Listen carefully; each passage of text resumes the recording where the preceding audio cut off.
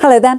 Many of us were chasing cloud amounts around on Monday, but the thickest cloud that brought some rain at times, well, that was reserved for the far northwest of Scotland. Let's take a look at this Weather Watcher picture from Highland around lunchtime on Monday.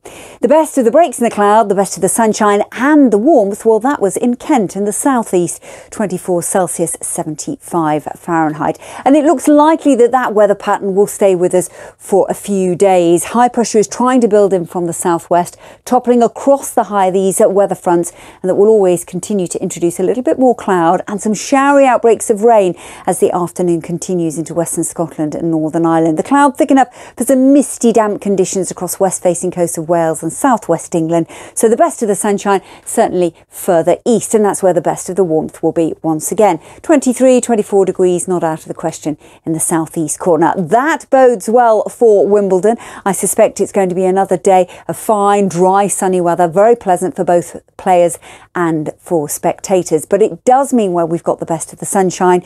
We're still looking at pretty high, if not very high, pollen across the majority of England and Wales and even into southern Scotland as well. Let's look further ahead. Not that much in the way of change in actual fact. This weather front will bring more significant rain on Tuesday into Wednesday, but it will also allow for some more warmth and more humidity develop, particularly in the far southeast corner. So we start to see those temperatures perhaps widely into the mid-20s, maybe eventually getting a little bit higher.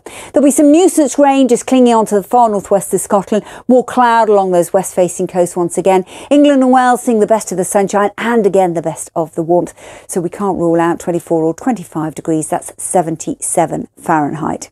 We're almost stuck in repeat mode because as we move towards the end of the working week, that high pressure is still with us, still sitting out to the southwest, so it shouldn't get too extremely hot, but we still have the risk of weather fronts toppling across that high and still producing the risk of more cloud in the north. But at the same time, temperatures are likely to peak into the high 20s, and there's a lot of dry weather to look out for. Take care.